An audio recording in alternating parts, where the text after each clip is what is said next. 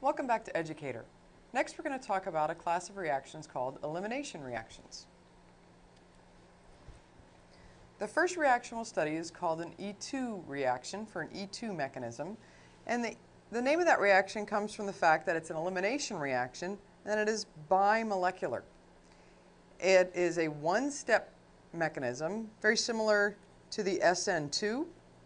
So the other mechanism we saw that was a single step was also bimolecular, and that has the same 2 that the E2 is, the SN2 backside attack substitution reaction. And something that the E2 mechanism needs is a strong base. So what are things that we know of as strong bases? Things like hydroxide or alkoxide, maybe an N- would also be a very strong base. Okay, so pretty short list of species that we would describe as strong bases. Those are the kinds of reagents we'll need to do an E2 elimination. And here's an example of one. Let's react, we'll start with an alkyl halide, and we'll react it with sodium hydroxide. That's a nice strong base. And what do bases do?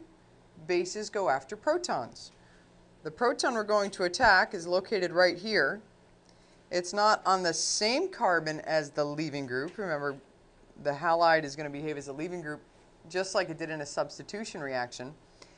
And the hydrogen that gets attacked is not on the same carbon as the leaving group. It's the next carbon over. So we call this not the alpha position, but the beta. This is called a beta hydrogen. The hydroxide, or whatever strong base we're using, is going to come in, and in a single step, it's going to grab that proton, form a pi bond, and kick off the leaving group. So the product we're going to get will be an alkene. We're going to get an alkene product. We're going to be forming a carbon-carbon double bond as a result of an elimination. The other products that are being formed, if I use hydroxide, I'm also forming water, the conjugate acid of hydroxide, and of course I always lose my leaving group, so I also form bromide as well. So this is described as an elimination reaction because you have eliminated both the beta hydrogen and the leaving group. So we lost HBr, so sometimes this reaction is described as a dehydrohalogenation because you've lost the hydrogen and the halogen. What do you think an energy versus POR diagram would look like? Well, it would be a lot like our SN2 mechanism because that was also a single-step reaction. Our energy versus progress of reaction, we would start at some combined energies for our starting materials, the hydroxide, the alkyl halide.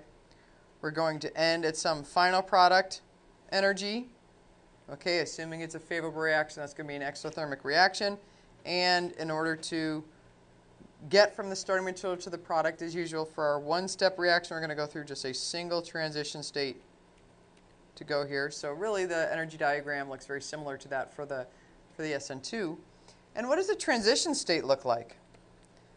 The transition state has a lot of bonding changes taking place all in a single step. First of all, we're forming a new bond between the hydroxide and the hydrogen. So forming bonds we show as partial bonds in the transition state. We're also breaking this carbon-hydrogen bond. So breaking bonds we're going to draw as a partial bond in the transition state. Let me draw the rest of my carbon chain here.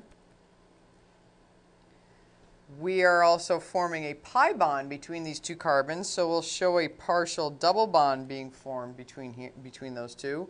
And finally, our leaving group is leaving, so we're breaking the carbon-bromine bond, and we'll draw that as a partial bond as well. So 4 bonds involved in this mechanism being formed or broken. And how about any partial charges that we need to account for in our transition state?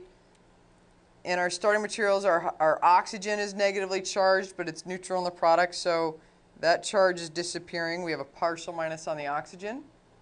And our bromine starts out neutral but ends up as bromide, so we have a negative charge developing on the bromide. So that's what our transition state looks like for the E2 elimination mechanism.